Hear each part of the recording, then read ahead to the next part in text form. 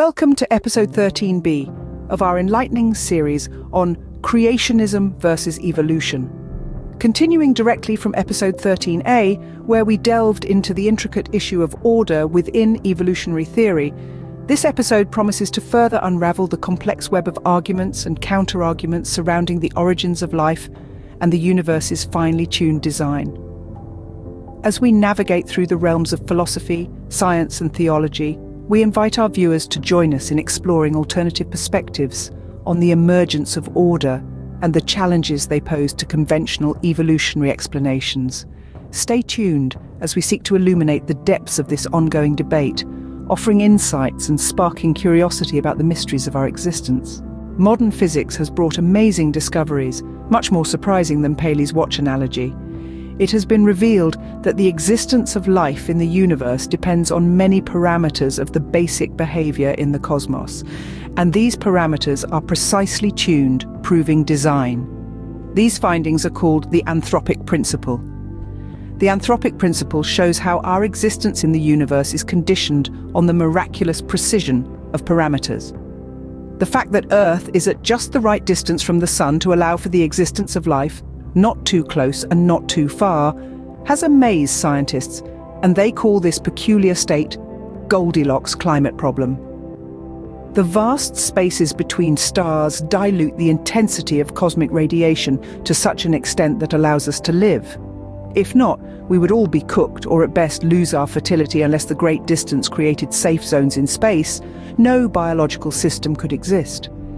If the weak nuclear force were slightly less than its current strength, even by a few percent, the proton would not be able to bind to the neutron to create the deuteron. In such a case, there would be no neutrons in the Sun, and without fuel, the thermonuclear reaction would not occur, and thus the Sun would stop shining once its ignition energy ran out. If the nuclear force was stronger, even by a few percent, the proton would be able to bind to another proton. In such a case, all protons in the Sun would bind together, causing a massive explosion, similar to igniting an explosive. Here too, the Sun would stop shining, since there would be no fuel left after the explosion. Life as we know it would not be possible if any of several physical quantities had slightly different values. It seems that one constant had to be fine-tuned to an unimaginable degree. The truly amazing thing is not that life on Earth is balanced on a knife edge, but that the entire universe is balanced on a knife edge and would be rendered utterly void if any of the fundamental constants were even slightly different. The universe appears to be engineered in an unbelievably precise way for the emergence of life and seems to have been designed in such a way. The simplest interpretation of the observations, according to common sense and unbiased, points to an entity responsible for tuning the laws of physics, chemistry, and biology, and there are no barren laws at all in nature.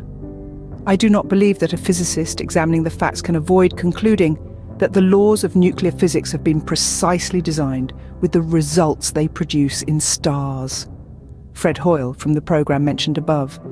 If the energy of the Big Bang had been different from what it actually was by 1 part in 0.100, here comes the number 1 followed by 119 zeros, there would be no life anywhere in our universe.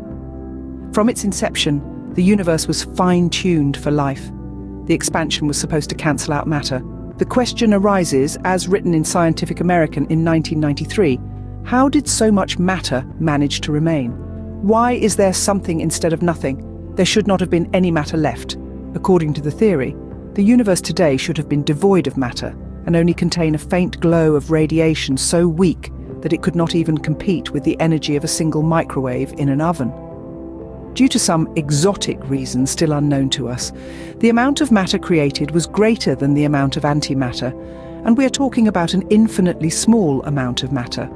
We and the entire material universe serve as evidence to this tiny imbalance. The explosion of stars somewhere in space is just one of many different events, all of which were vital to human existence and well-being.